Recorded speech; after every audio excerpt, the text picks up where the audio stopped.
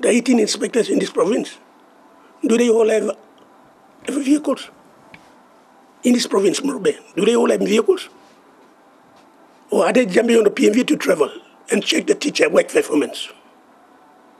And where are you in Waigani to know and how we are working out here? The only person who should report to you is a school inspector who goes and visits us, who gives an honest opinion of whether that guy, that lady is performing, that head teacher is performing, that lady is not performing, that head teacher is not performing. That's the only inspector who would say that. But for the inspector to go out, how can the poor inspector, he's sitting at Minyamia, he can go to Asiki schools. He's sitting at Pindu, he can go to Pindu area Ube schools. He's sitting at Tewaisisi, at Sialum, he can go to Kauai, he can go to Kaimanga side. He cannot go to Molmol because Molmol is by an hour to go to the Molmol Primary School in an island, Torakiwa. Saka, another 2 hours to go there.